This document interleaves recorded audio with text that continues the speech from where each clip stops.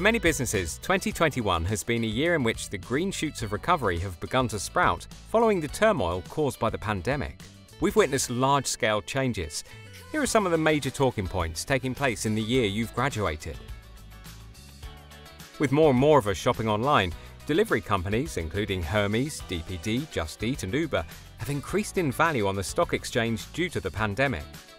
We've also witnessed necessary, direct interventive action from the government, including funded coronavirus interruption loans and bounce-back loans, as well as the Help to Grow government scheme in efforts to get businesses back on their feet. However, it's not all been good news for businesses, with the pandemic accelerating the much-discussed death of the high street, with companies including Debenhams, Arcadia, Peacocks, Benson Beds, Into, Go Outdoors, Monsoon and Victoria's Secret all finding themselves in administration.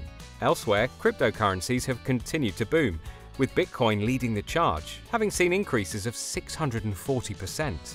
The much-talked-about crypto also reached its highest-ever value of $64,863 per coin in April 2021.